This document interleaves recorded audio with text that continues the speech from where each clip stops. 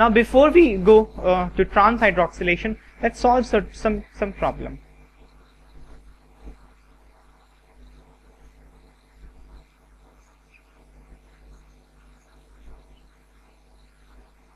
Suppose you have to solve this, and you have to know by the reagent osmium tetroxide will carry out cis hydroxylation to this alkene. And how will that happen?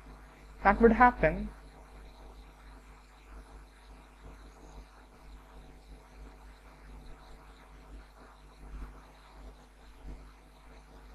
first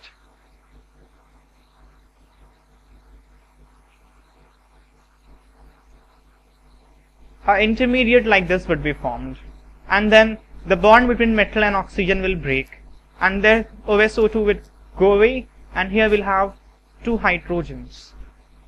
So effectively, if I write it properly, we will get this.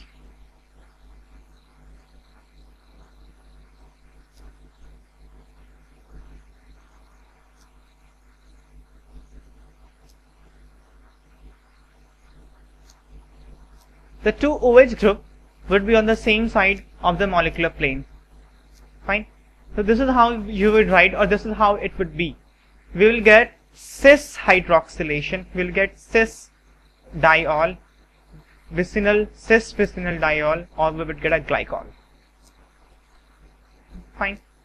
Similarly, if we have a cyclic alkene, if we have cyclopentene, and we have been given Bayer's reagent,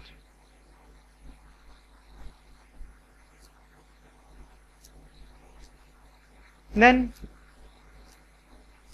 the product would be H and OH on both the carbon forming the alkene, and the OH would be on same side of the molecular plane. Either they will be above the plane or they would be below the plane. Here there is a symmetry, it doesn't matter.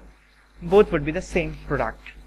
So this is how you would write the product. The two OH groups should be on the same side of the molecular plane. So that's all from cis hydroxylation. Let's see how trans hydroxylation occurs.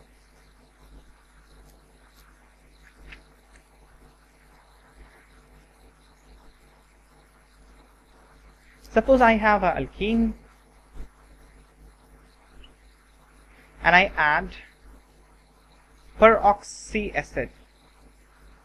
Now this is acid, this is any carboxylic acid. If we have a peroxy linkage, O single bond O, this is peroxy linkage, then this becomes peroxy acid, right? First we add peroxy acid and then we do hydration of the whatever intermediate would be formed.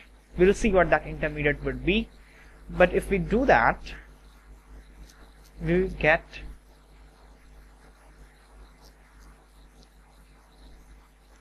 trans hydroxylation, or to show it in a different configuration, the OH group are on different plane of the molecule. So this is trans hydroxylation. Let's see how or why this happens. The first thing, this kind of addition, this kind of reaction of peroxy acid, perhaps this is the first time we are seeing a reaction with peroxy acid, and this reaction would be, we would see again in the chapter of carbonyl compounds. But let's quickly see how it is. Now if you look at the structure of peroxy acid, there are two oxygen. I name it as 1 and 2. First of all, you have to identify which one is basic oxygen, or preferably which oxygen will act as a base. If it comes to donate the electron, which one will donate the electron? Now if you see at 1, oxygen 1 is participating in resonance with the C double bond O. So the electron of oxygen is delocalized. So oxygen number 1 is a weak base. Oxygen number 2 is a stronger base, stronger than hydroxide, stronger than normal water, because normally when you have water, you have electron and oxygen tends to give the electron. Here also you have oxygen, and here also the oxygen will tends to give electron, but with a greater force, because here alpha effect is operating in peroxy linkage, because there is electronic repulsion between oxygen and oxygen, and we have seen this before when I taught you photohalogenation, where peroxide was used as a catalyst, and that's why peroxide bond is broken very easily even with a small amount of light. So because there is a repulsion, as was the case in the last reaction with KMnO4 and osmium tetroxide, here also we are having a repulsion between oxygen and oxygen because of presence of two lone pairs on both the oxygen. So obviously oxygen will try and minimize that repulsion. So how can that happen? Last time we saw that if we had manganese here and oxygen double bond, last time we minimize the repulsion by having a single bond instead of double bond. So its repulsion between single bond and single bond is much less than repulsion between double bond and double bond. That's how we succeeded to minimize the repulsion. Here, extending the same idea, the repulsion is between lone pair and lone pair. If we convert one of the lone pair into bond pair, suppose it gets bonded to one of the atom A, then now the repulsion is between lone pair, and bond pair are more disciplined and will have a less repulsion than lone pair and lone pair, because lone pair are more free, because lone pair is attracted by nucleus of one atom, bond pair is attracted by nucleus of two atoms. They are more stringently bounded to this region of the bond. They are not very stringently bonded to the orbital of this atom. They even come out, the electronic density comes out appreciably to the extent to cause appreciable level of repulsion between this lone pair and this lone pair. So in order to minimize the repulsion, this oxygen, which is a better base, must form a bond and engage that lone pair in a bond so that repulsion would be mitigated. So how does that happen? That happens by forming a bond with alkene, because you can't break any other bond, you can break only this pi bond. So if a bond has to be formed, that bond has to be formed with this pi bond. So this oxygen goes and form a bond with this pi bond. So bond formation starts. But that carbon is already tetravalent, that's not going to form a bond unless it's going to break a bond. So the bond cleavage also have to start simultaneously. And this carbon is getting negative charge simultaneously. So this carbon is again having a problem. So this carbon can do something.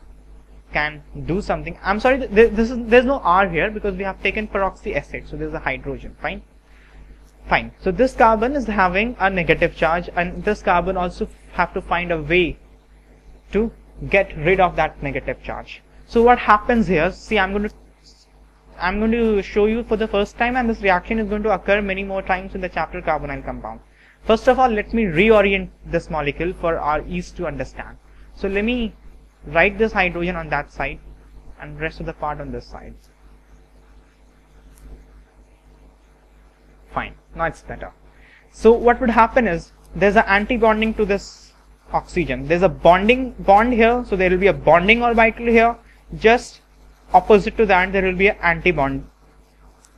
Just opposite to that, there will be an anti-bonding orbital.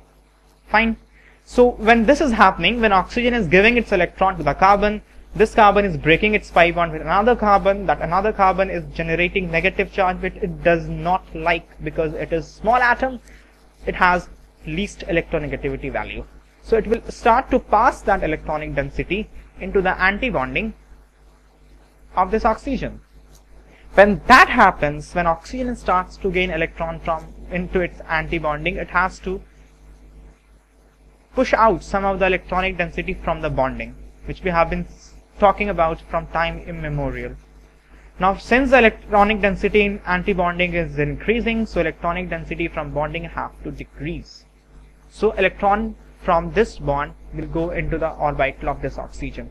So finally, when the whole process will complete, this part has to come out, because this bond is under the process of cleavage. So when this cleavage occurs, when the bond breaks completely, this part will come out. And when that happens, what comes out? Acetate ion comes out, or a carboxylate ion, depending upon what this R is. A carboxylate ion will come out. There's a resonance, effective resonance, equivalent resonating structure in this carboxylate ion. Very stable molecule, a good living group. So this comes out. What happens here?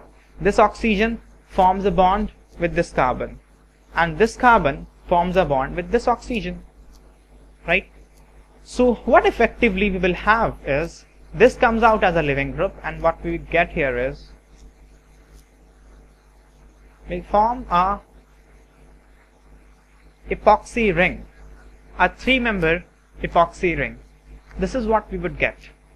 So just to write, whenever a peroxy acid would be given on an alkene, directly, if this is not given, if this the hydration, we are not carrying out hydration, if I give only peroxy acid on alkene, that will give a peroxy linkage of 3-member. That will give a epoxy ring of 3-member. 3-member epoxy ring. That would be the product of this alkene and this peroxy acid.